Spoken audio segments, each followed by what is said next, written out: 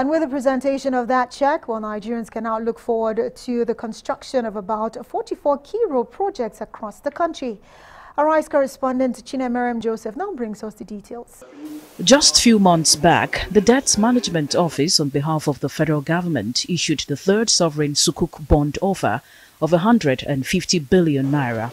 After trading, this offer was oversubscribed by investors to the tune of 162.5 billion naira. Just like the government did before, proceeds from this bond has once again been handed over to the Ministry of Works and Housing for the rehabilitation and construction of road projects across the country.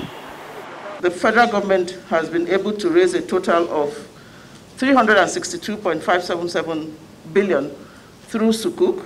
I can confirm that the 200 billion naira that was raised in 2017 and 2018 when added together have been fully deployed.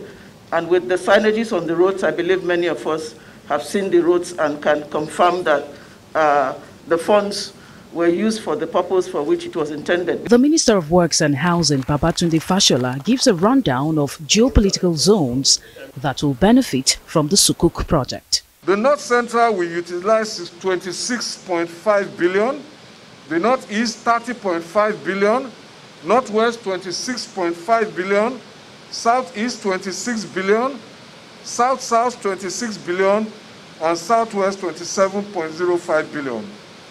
All these funds will be injected into our economy at this period of the COVID impact in order to reach ordinary Nigerians who supply building and construction materials. The Minister of Finance, Budget and National Planning, Zainab Ahmed, said the amount represents the total value appropriated for road construction in the 2020 budget.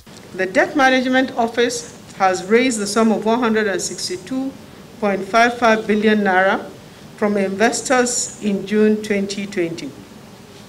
This amount is strictly dedicated to the financing of road projects in the revised 2020 Appropriation Act. We're confident that despite the challenges of 2020, that our capital releases for 2020 will outperform very significantly what we were able to do in 2018 and 2019. The strong response by investors to the third sovereign Sukuk bond appears to be indicative of good market awareness and acceptance of it as a financial product.